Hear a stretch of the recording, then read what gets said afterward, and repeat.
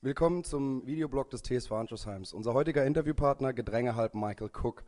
Da sein Deutsch noch nicht ganz so weit ist, werden wir das Interview auf Englisch führen. Michael, you came to Handschuhsheim with pretty high expectations and you got injured right at the start, got back to the team.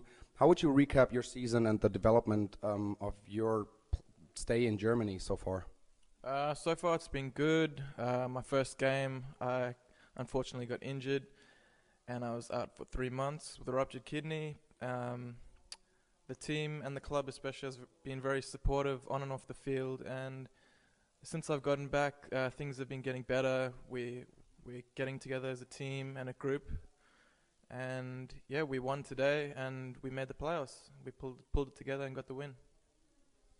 Looking back at the couple of weeks, the team didn't play as well as we did in the first half of the season.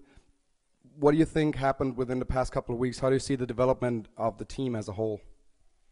I think we have a good team. We have a very good team, but we were, again, unfortunately, we suffered a lot of injuries in our team, so it was pretty hard to pull together and get everyone focused with those distractions. But yeah, I think the past couple of weeks we've realized that we need to get ourselves together and just go for it.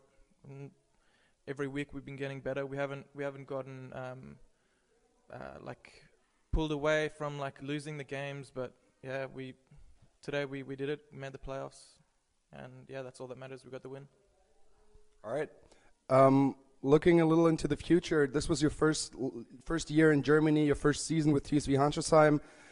You were probably used to a little higher standards, rugby-wise, coming from Australia. You have played in South Africa too.